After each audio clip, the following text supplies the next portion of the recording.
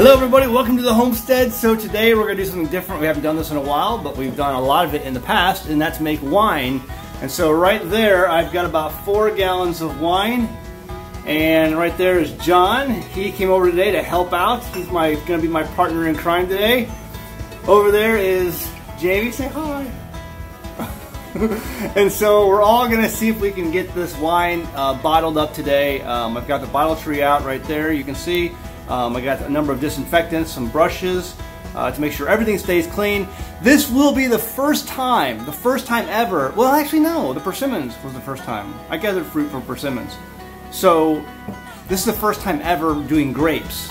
Grapes that we harvested by hand ourselves, crushed with my own feet, didn't do that with the persimmons, and then fermented for, let's see, we gathered these in the summer, late summer, August, right? August. Also, August, September, October, November, December, January, February, March, April, May. So about 10 months.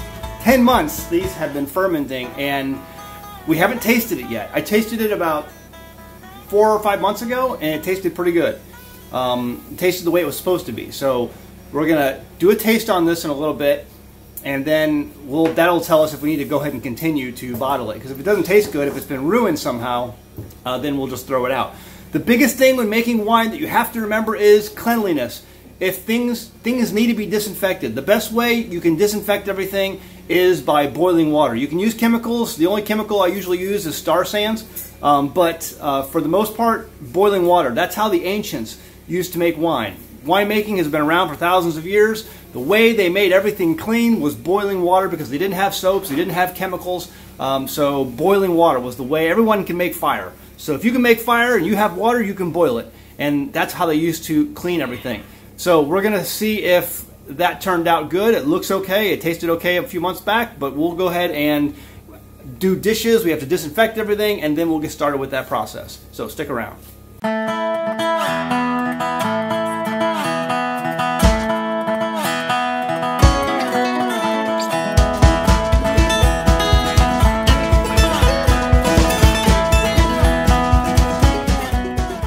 So I'm looking through some of our old wine bottles and remembering that was a good bottle. I enjoyed that one. A lot of my friends drink this. I can't stand it. It's like, I wouldn't even call that wine. I think we got this from some friends who came over for a camp out in Sakote. 5% by alcohol. What? It's pointless to drink it even. So I don't get this, but the Woodsons, the Wells, I think you guys love this stuff if they're watching. I don't like it, but we're going to fill it with some good wine, so all is not lost with that bottle. Over here we've got, I know I always get in trouble for that wine, but because it's not wine. That's not wine. Anyway, this is our corker. It's the Ferrari. There's 2 types of floor corkers you'll find online mostly.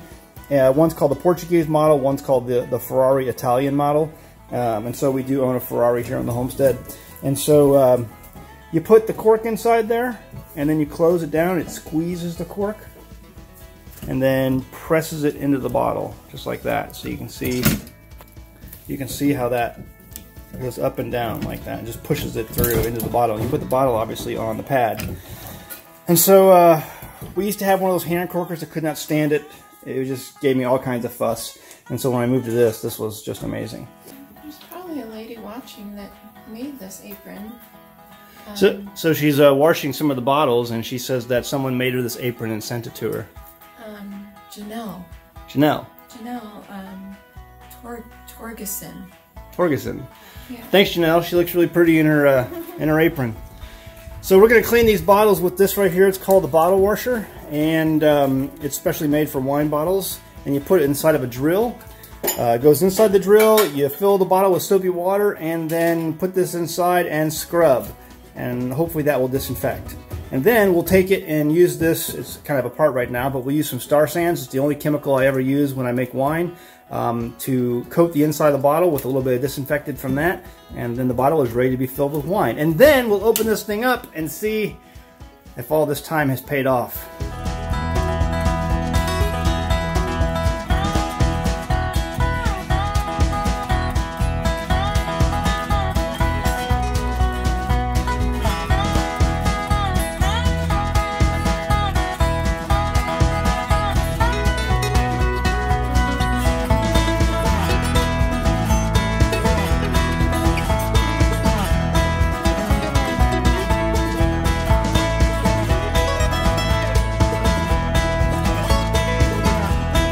Okay, so we got the bottle tree all filled up, and we're gonna go ahead and crack open this carboy and do a taste test and see how it turned out.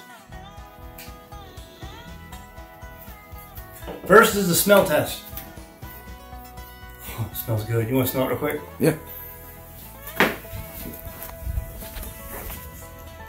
Oh yeah.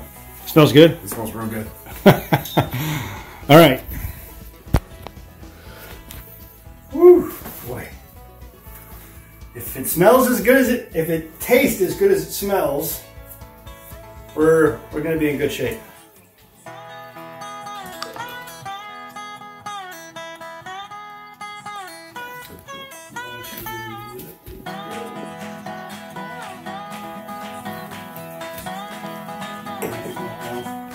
And taste it.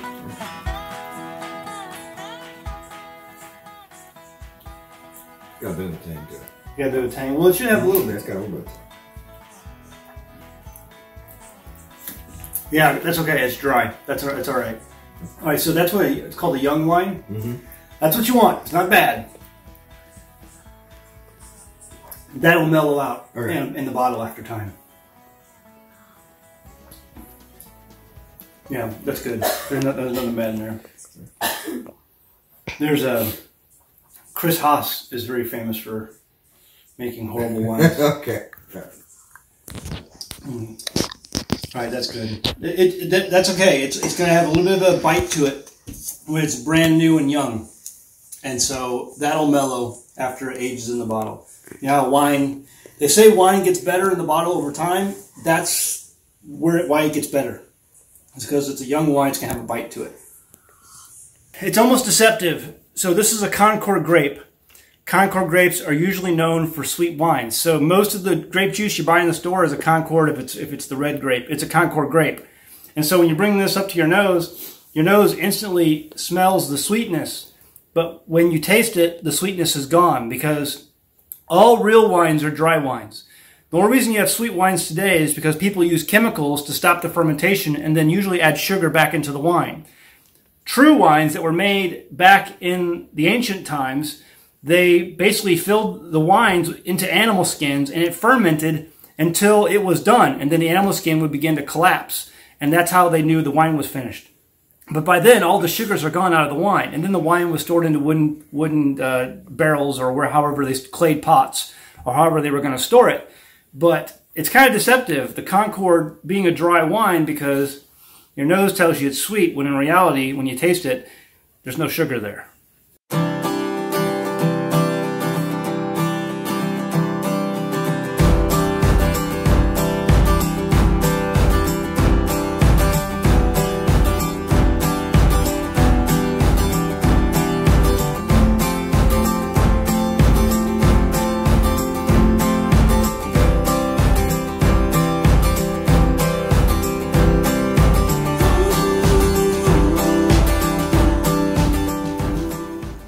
Okay, so we're back and we've got all these wine bottles filled. It's kind of hard to film this really well when you need a lot of hands to make sure you spill as little as possible, and there's definitely a little bit of spillage here.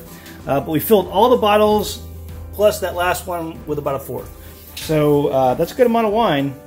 These three bottles, 1, 2, 3, are 2 bottles. I forget what they call those, Magnum bottles? I'm not sure, but there's 2 bottles worth in each bottle. And so we filled all those. You can see all of the oak staves.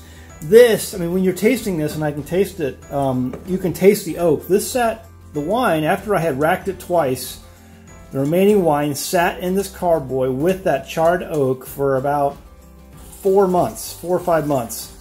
And that really does an amazing thing for the flavor. So what I tell you to do, what I would recommend anyone to do if they're going to make this from home, is to get these oak staves. They're white oak. You gotta use white oak, very important.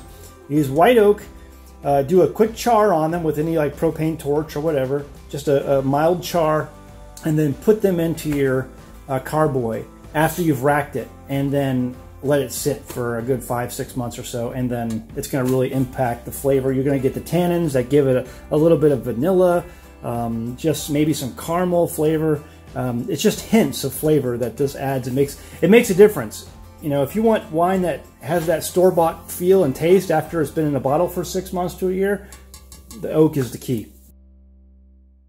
All right, so now the corks are in boiling hot water. We just pulled this off the stove, and it's just a last-ditch effort for disinfectant before you put it into the bottle. Everything that touches that wine needs to be disinfected. And so you don't need to use any chemicals. Boiling water works fine. But you just stick them in there just quickly. Now they're ready to go. Easy peasy. This is really simple. Put the bottle on the pad. Line it up. It's good to go. Take a cork that's been disinfected. Drop it in.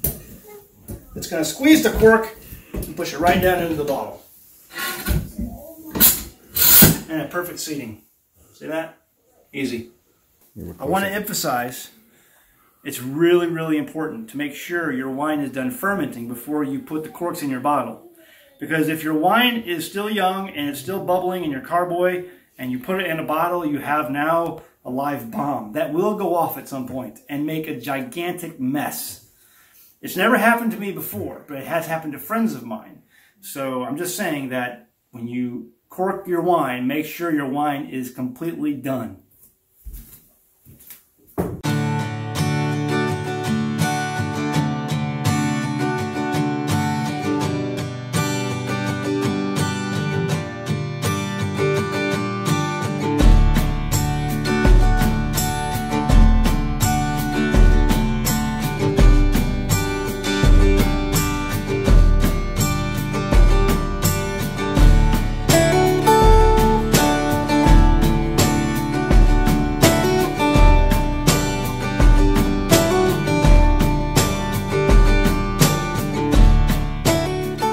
There you go, folks. About 21 bottles of Concord Grape dry wine. Okay, this is not the Concord Grape wine that you may be used to. If it's alcoholic, most Concord Grape wines are sweet. So just so you understand, all real wines are dry wines. Okay, the reason is because the yeast eats the sugar, and when it's finished eating all of the sugar, then it stops fermenting. By that time, it's not sweet anymore. The only way you get sweet wines is if you go ahead and add sugar back into the wine after it's done. And then you have to put a chemical or some sort of other additive, whether it's natural or not natural, to make sure that any yeast left in the wine does not eat the new sugar you just put it back in it to make it sweet. I hope that makes sense. But real wine, traditional wine, the wine that the ancients drank was all dry wine. And so we got about 21 bottles here. I got a little bit of wine left, and that I put in this bottle here, and got it in a glass. And it's a little bit cloudy because it's got sediment in it because this is the last of the barrel, and so it's got a little bit of sediment in it.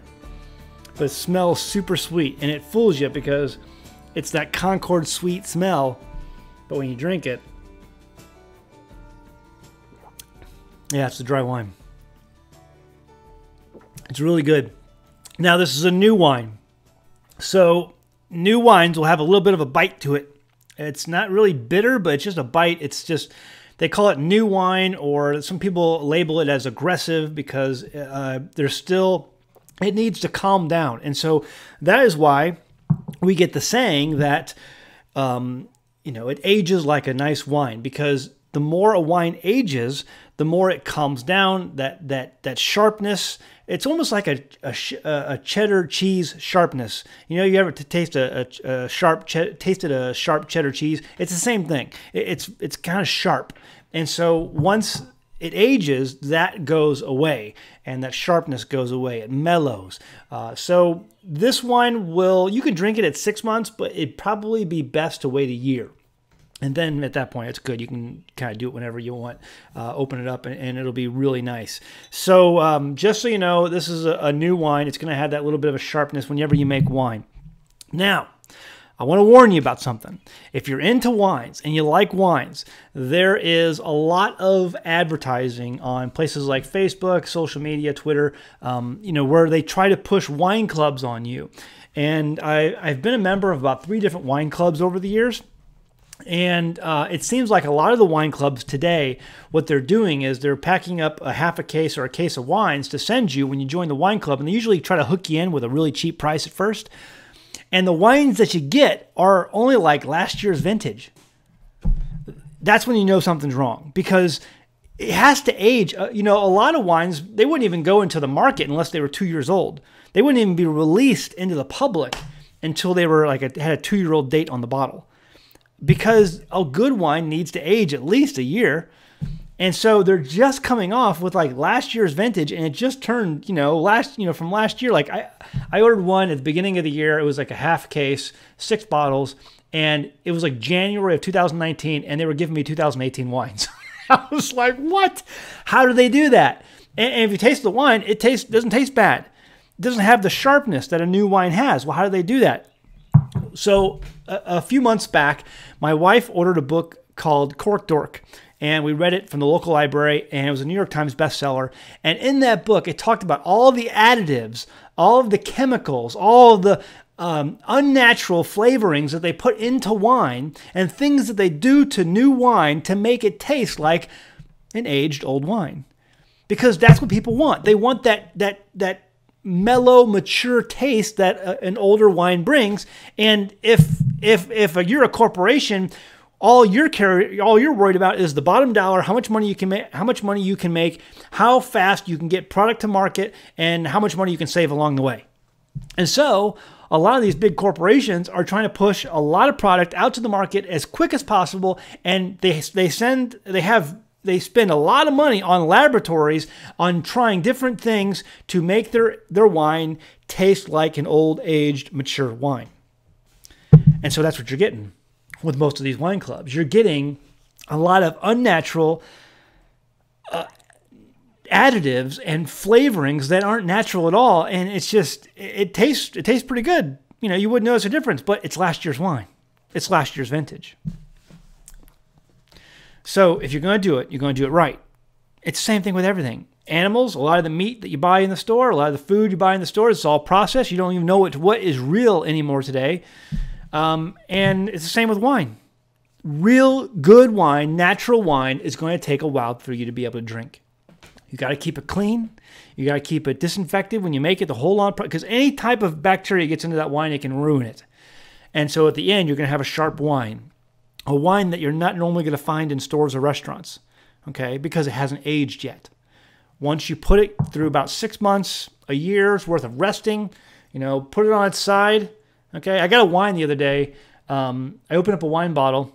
This was a store-bought bottle, and you could tell they had stored it like this all the time they had it, and then they shipped it out. And when I got it, I've always put them on their side because I figure they're putting them on their sides, but they're not.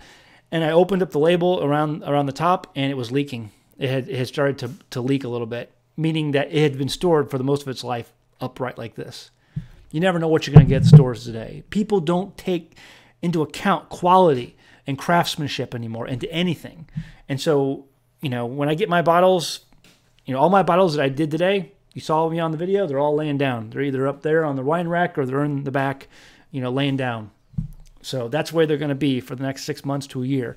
Probably a year. I'm going to wait probably a year. And so this summer, the end of the summer, we're going to go back to the vineyard. We're going to harvest a whole new crop of Concord grapes, probably more than I did last time, and then put those into bottles, and then those will rest a year. And so by the time those are finished, or those are done fermenting and going into bottles, I'll probably then be opening these bottles up or close to it, maybe a few months away.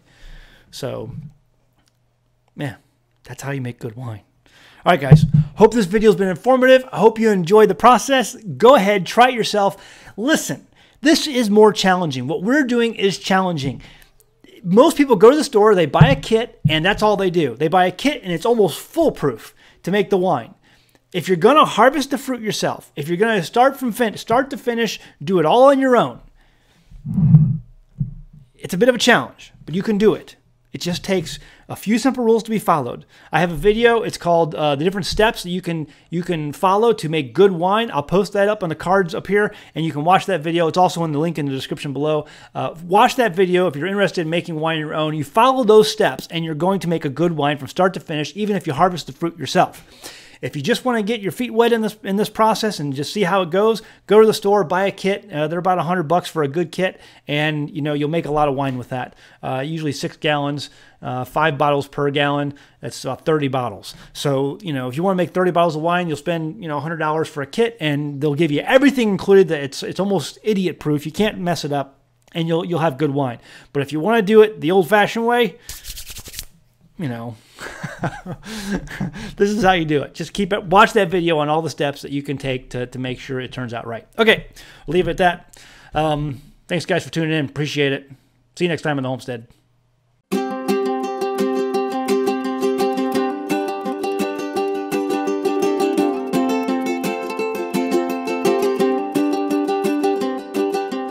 Hey guys, did you know you can become a patron of an American Homestead? They get access to private videos, and we send them gifts from the homestead that we make here on the homestead. And we also enter our patrons into special giveaways that are only available to them.